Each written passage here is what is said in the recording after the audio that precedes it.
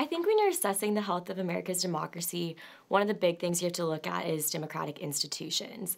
So I think that American democracy is thriving because when you look at institutions and values like free speech and freedom of petition, right now people are very active in making their voices heard, and there have been a lot of protests, and some of them have not been peaceful, which I think is a threat, but also the fact that people in my generation are willing to use their voices and are truly professing American ideals and democratic ideals.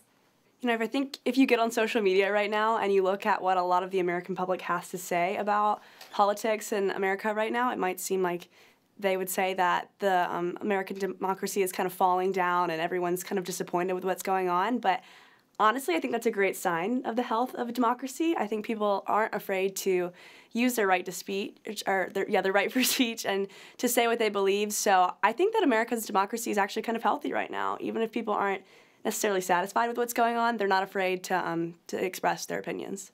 I think one of the biggest ways to assess the health of America's democracy is through voter interaction. I think through social media, and what we saw in this last election was so many people were a lot more engaged through Facebook and other social media, because that's how many people got their news nowadays. And when you have this huge access to news, I think that really helps the engagement of people in society with our government and our policy.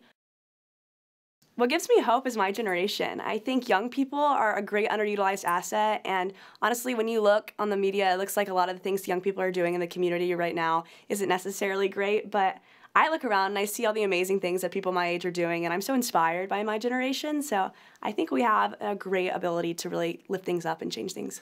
I do have hope in the future that, the president's really going to help unite the country together through his policy and through interactions on social media. He's been very big on that, and I think that's really going to help bring this country back together. What gives me hope in America right now is that I think that the younger generation is very focused on democratic ideals. We're very into justice and equality, and we have a really big crusade to go and to free the minorities and to fight for equality in every single area, and gender and sex and just all of those things. And I think also something that gives me hope is that in this administration, we actually are seeing politicians cross party lines.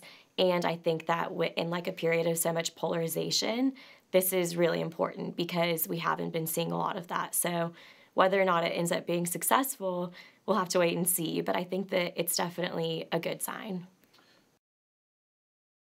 I do think one of the major problems with democracy right now is that in this election, we had two very different candidates, one with no government experience and one who lived her life with government experience. And this is one of the very few times where the president did not win the popular vote. And I think people were so angry by that and so frustrated that even to this day, they're not standing behind the president and our government. And I think that's hurting democracy.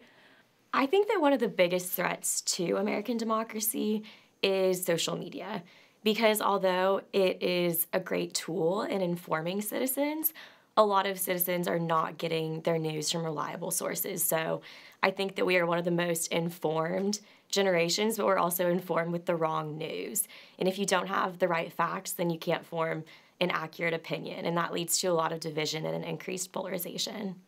Well, primarily looking at it, I think, honestly, the threat of being in this nuclear tension that we're in right now is definitely scary, but I think as an American crisis, the polarization that we have going on in our political party system is concerning, just because if our leaders can't compromise, it's really hard to expect the American public to treat each other with respect and to reach conclusions where they can agree with each other and kind of work with diplomacy on anything. So I think that the polarization of the parties is definitely concerning.